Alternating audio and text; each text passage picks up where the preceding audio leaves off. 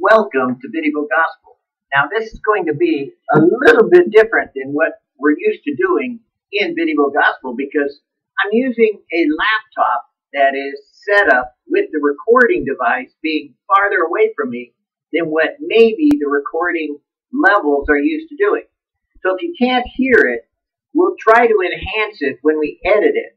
But VidDevoGospel really is just simply what we do with VidDevo Ministry in presenting to you the gospel so that you'll think about those things that Jesus said. We know, supposedly, what the gospel is. The gospel is that idea of having good news. The good news is technically the fact that God has forgiven you through the death and resurrection of His Son, Jesus Christ.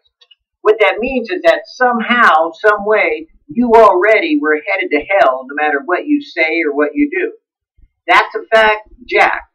You may not like it, but the reality is that God, in His own way of determining, since He did create you, and the fact that you think that men and women can have babies without God being involved just shows you how little you know about creation.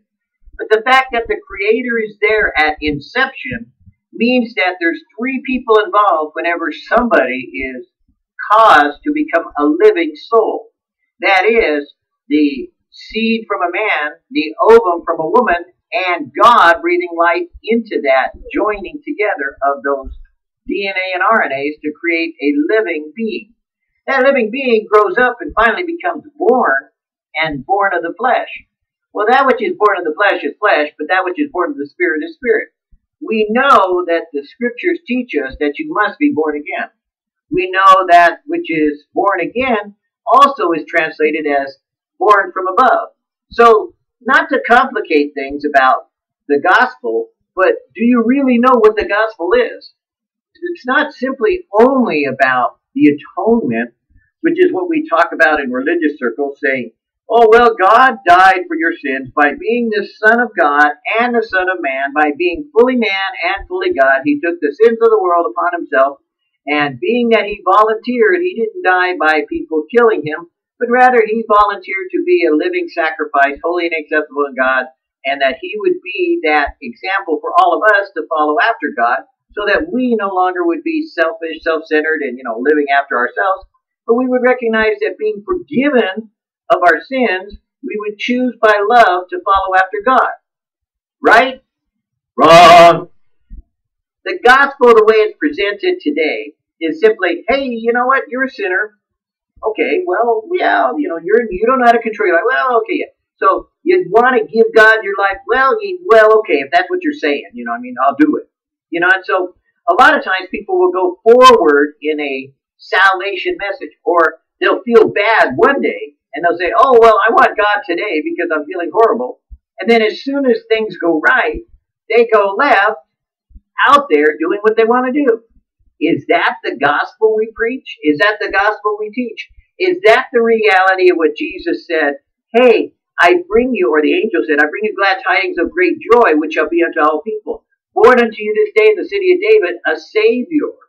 He will save His people from their sins. Now, I got news for you. Most of you think that the gospel is, and this is the record, that God has given to us eternal life, and this life is in His Son. He who has the Son has life, but he who is not the Son of God has not life, from 1 John.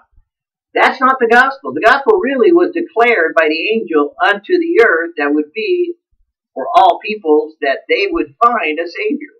That they would get to know and discover a reality that Jesus is alive, Jesus is not dead, Jesus has something to say, and that the gospel is what Jesus is telling us to do, which really is boiling down to love. Now, I don't know about you. I know that I was told the gospel was, hey, my sins are forgiven me. All I got to do is, God so loved the world that He gave His only begotten Son, that whosoever believeth in Him should not perish but have everlasting life. Is that the gospel? No. That's what God is saying, or Jesus is saying about His Father. He's saying it with the word for, because He's talking about what happened before that statement. So, I don't know how to tell you this, but the gospel really isn't just simply the idea that, oh, Jesus died, Jesus rose, and now I can, have my sins forgiven and go about, and who knows what I'm going to do after that. That's what we like to say grace is, that you have somehow, by faith, you've gone out and you use this certain formula. The secret formula, the secret recipe for gospel. There is a secret recipe to the gospel that, Christians use in order to justify the fact that they don't know whether or not they are saved. We have the, quote, assurances that we have. If we confess our sins, He's faithful and just to forgive us our sins, cleanse us from all unrighteousness. So we profess with our mouth that Jesus is risen from the dead and, it's imputed to us of righteousness. So we do all these things that we've read about in the scriptures on the one hand. But on the other hand, did God tell me that I'm saved? Did God say, hey, saved, like Jesus did to the guy dying on the cross? Today you'll be with me in paradise. Why? Because Jesus could see his heart, and God knew, Jesus being God, the Son of God, knew that the man wanted Jesus more than anything else in life, even though he's dying. What can I say? So, Jesus forgave him. Jesus justified him. Jesus claimed him, and Jesus took him to heaven. Now, I don't know about you, but that sounds like Jesus has a lot to do with salvation. You see, I'm not going to try to put a criteria on it and say, well, we have this certain formula that's right, but I'm not going to tell you that everyone that says the right methodology, well, we got to profess with our mouth, we got to do this, that, and the other thing, and have the salvation prayer, is saved. Sorry, I don't see it that way. You see, I see people that get saved, frankly, go off on a tangent and no longer talk to God about being saved daily or having that salvation as a process working out in their lives. You see, Christians want to use the word sanctification, set apart, to be the process of salvation, that once you're saved, then sanctification is God working on you to bring about set apart from the world or set apart for His purposes. Either way, you get one, a methodology, the other, a purposeful, driven, or purpose-driven life. Both mandate a certain responsibility on our part to have a personal relationship with God. What that all boils down to, what it means, is simply that we've confused the gospel with so many other things. We want to make sure that you're doing it right. We want to make sure you really mean it, so we add all these prayers to it. We add all these steps to it. We add all these things to it. God didn't do that. Jesus, presenting the gospel to His disciples, said, hey, follow me. Boom! Saved. None of those which the Father has given to me into my hand will I lose, save him who was already afore mentioned, that he would be condemned and would technically choose to be condemned. But, Satan would enter his heart, and that he would no longer be fit for God's purposes, and God would condemn him to hell, which was Judas. But other than that, anyone that's sitting here right in God's own hands, Jesus' hands, he wouldn't lose. Now, Jesus had a lot of people that followed him. There were 70 and 120, and then there were thousands. But you see, the 70 and the 120 and the thousands, they all left him one day. They left him when he said, eat my body, drink my blood. Say what? Do what? I don't think so. I'm out of here. I don't care if you're Lord. I don't care if you're God. I don't care what you say. I'm out of here. I'm not going to eat your body, man. I'm not no heathen. I'm not no, headhunter. I don't eat flesh. I don't drink blood, I don't even care if it's a Catholic thing. Transmutation and all. But the reality of what happened was that there was something that came up in every one of those person's life that confronted them in their quote-unquote salvation experience, that they no longer wanted to be saved. They left. Except for the disciples, who hung around not quite sure what to do or where to go, but everybody left, and so they could have gone with the popular thing to do. They could have followed the party line. They could have gone with the people, for the people, and by the people, and split because Jesus said something that was going to go against everything they understood. And yet, whoosh, at that moment in time, the Holy Spirit came down. And he rested upon Peter, and Peter makes his famous declaration. Well, Jesus looks at him and says, well, are you going to leave me too? And he says, well, where do we go? You have the words of eternal life. And Jesus says, hey, you don't know this, but that's from my Father. Because I think Jesus was sorrowful at that moment because he knew that the people didn't get it. They didn't understand what the gospel is. The gospel is a relationship that you are being entered into to have a marriage between you, God, and the Son. By the way of the Spirit, so it's kind of like 4 in 1, so to speak. But really, it's just body, soul, and spirit, meaning that the Spirit of God comes within you, and you're kind of like having this relationship with God in a way that you don't understand the oneness of God. But see, here's how it is explained. Jesus said, I and my Father are one. Now, I don't know what that means. You don't know what that means, and we know that no matter how we go about it, we're not going to know what it means. We can say that it's this, but not that, and that is this, but this is still, and whatever it be, when you use that stupid triangle that says this, but not that. God said you can't understand it. You won't understand it. My thoughts aren't your thoughts, neither are my ways, neither am I able to be understood. The Spirit is a whole lot more different than God the Father, and believe me, we get into the Spirit of God and people start talking presence instead of person. I start going, wait a minute, what do you mean presence? I'm sorry, but if God is present, he's present in the person of the Holy Spirit, not in the presence of the Holy Spirit. See, there's a difference. But they got this word of presence, and now they make it into an object rather than the verb of the presence of God being there, and that God had arrived by his arrival of being a person arriving, and that he is now present tense. God knows those Pentecostals, they'll come up with something. But my perspective of teaching you about the gospel and VidDevoGospel is simply this. It's about Jesus. What did Jesus say he's about? His gospel, the gospel of Jesus, the good news of Jesus, that I have come to reveal my Father, and my Father loves you, and he knows you, and I want you to know my Father, that you might follow my Father as I follow him. You follow me, I follow him, bingo, we got it. So, frankly, really, if we got down to the brass tacks of what the gospel is, it's about knowing God, bottom line, knowing Jesus as God, the Son of Man, and learning that by way of the Spirit, making that our gospel. You see, I'm not out there to tell people, hey, let me save you from your sins, tell you what I'm going to do. On the one hand, you're going to hell. On the other hand, you're going to heaven. Let me give you heaven no matter what it takes. And so I make up all these ways of getting saved.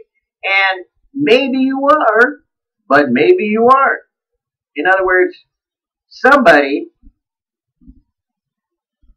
has to impute that righteousness. You don't get it just by saying it and doing it. I'm sorry. It's not a automatic magic formula. It's not a program that you just pipe it into the computer, press a button, and bingo, you're saved. No, I'm sorry. No matter how you look at the book of Revelation, when you look at the letters to the 7 churches, there's still the idea that something went on in your life that you no longer were doing what you wanted to do, but you were doing what you were told to do. You see, I like this idea of looking up because it means you're not looking around and you're not looking down, you're looking up. And you're listening to and seeking and following after what God wants you to do. God doesn't want you to save the world. You can't. You're not gonna. I got news for the abortion Nazis. There's a lot of Nazi abortion people out there that want to stop abortion no matter what it takes. They're out there. They're not necessarily Christian about it. They will kill doctors.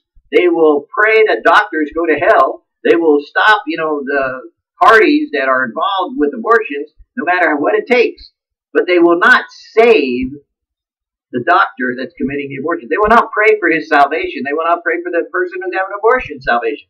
They will save babies. Oh, we got to save the little ones, because after all, they're going to heaven, Do Do babies go to heaven? Do all babies go to heaven? No. Any more than all people that say, oh, I want Jesus, are going to heaven. God said, I would be found if they would seek me with all of their heart. Jesus said, no one who comes unto me will I reject, but you got to come unto me. Jesus said to his disciples, sitting at a table, follow me. And he got up and followed. The reality of the gospel isn't simply a one-time act, but it's a available means with which God is making to you the foundation stone of something that's a reality that has to be occurring in your life, which is a personal relationship that has begun with the idea of asking him to reveal himself to you and to live with you and to abide in you. As much as this is my home where I live, God wants to come into your home and to go right there where you live. Right there where you live. Right there where you live. Right there where do you live? I mean, come on. If God isn't everywhere in what you're doing and isn't involved in everything you're doing, you're not saved. What are you saved from? What are you saved to? What is the gospel? The good news is that you're supposed to have a personal relationship with God. You're supposed to be developing by way of the Spirit of God, who is connected with God, a connection that is continually growing in you that becomes more in knowing about God the Father and having intimate conversation, interlocution, as it were, of the communication abilities that you should have in hearing God speak. Hey, Lord, your servant listens. And having Jesus come to you as a priest and cleansing you from without and from within. Because the Spirit inside brings out of your mouth the things that God would love to hear from you. Praise, worship, adoration, thanksgiving. You know, all those things where you say, hey, thank God I'm alive. Thank God he's given me another day of breathing. Thank God there's a God in heaven that takes care of me. Thank God God will protect me. Thank God God will do all these things for me. But God does them for you. If you're doing them by way of declaration, you're making yourself out to be a God. I declare that I am this, and I am that, and I am perfect, and I am God, and I got my power from God, but I'm the one who's doing it. Because I've been given authority. That's not what God meant by giving you authority. I'm sorry, it doesn't work that way. You make yourself out to be a king, you'll fall as a king. You make yourself out to be, perfect, you'll fall as perfection. You'll stand before a holy and just God, and God will say, hey, show me your perfection. I'll show you mine. No, it doesn't look like Jesus to me. So frankly, what is the gospel? Where do we go from here? How do we find out what the gospel is? Ask, and it shall be given unto you. Seek, and you shall find. Knock, and the door shall be opened. In other words, you can go to one of those concerts and run forward and get your salvation experience. Or you can just simply say, God, whatever it takes, whatever you need to do, save me. Or just simply, Jesus, help me. Jesus, I need you. That's it. You don't need to make it into anything bigger or lesser. But what you need to do is to make it daily. In other words, the gospel is not a one-time event. It is an ongoing process whereby you are developing in your relationship with God that perspective of knowing that at any moment, poof, God could zip you right out of life. The providence of God is such that he has allowed you this continual time to develop a personal relationship with him so that you go on in life doing what he wants you to do. So that when it comes time to bring you home, so to speak, maybe God doesn't want you in heaven. Maybe you are so earthly stink that God doesn't want you anywhere near heaven. In other words, do you think that someone who's so full of carnality and sin without Jesus being within, that somehow is going to get into heaven? C.S. Lewis wrote a book about the Great Divorce, and it was about a train ride going up into heaven. I don't remember which the name of the short stories was, but it was about a train ride going to heaven, and that somehow those that were coming out of the earth were going to heaven, and that it got brighter and brighter and brighter, so bright that they were blinded because they were still in sin. The grass was so sharp that it cut their feet. The music was so loud that it was deafening to them. Where others that went, they walked on soft, supple grass. The light was beautiful and golden, and they saw it as glorious. The music they heard was falling softly on their ears. Two different perspectives. Reality of that which is according to heaven is heavenly minded. That which is according to flesh is fleshly minded. Politicians are politically minded. Christians are supposed to be Jesus minded or Christ minded, meaning that they're looking to and developing in themselves, how can I crucify myself more to the world than put the world in me? And that's what the problem is with a lot of Christians. I mean, I'm going to tell you specifically people like, anyways, in the political arena, all the Christians that are out there that you know who they are, that are standing up as political activists that are trying to make the world a better place to live in. Why? It's going to be renovated. That's not what your purpose here is. Your purpose here is to know Jesus, preach Jesus, teach Jesus, learn about Jesus, and the fact is, you don't even really need to go out and save people. God will save them because of what your relationship is. People will be so excited they want to have what you got. So why go out to save people from abortion when you could save people for eternity? In other words, hey, it's not your place to do things on your own. It is your place to be owned by, led by, taught by, and following by the Word of God, meaning that God spoke to you today and said, hey, get up, go out and do your job. If you were told that means you got up, you got cleaned up, and you went to your job, meaning your physical job that God put you in, that you prayed about getting the job you're in. You asked God to do and lead you. You asked God to give you a job that you could provide for yourself and provide for your family and take care of other people and use a portion of that, to minister to other people in their poverty so that you in your prosperity could be a minister of the grace of God that you've been given, and that if God caused the increase, you would obviously pass it around to those around you. So that being such is that God would send you onto and make your way to prosper so that you could be even more so manifesting the love of God to other people by way of your vocation. So that way your avocation and your profession would be true. Your calling and election would be such that God would say to you, well done, thou good and faithful servant. But how can he say it to you if you don't even know he's your master? I don't know. Welcome to the gospel. It is about doing what God has said to do, not about getting free ticket and free ride from hell on earth to heaven where God dwells.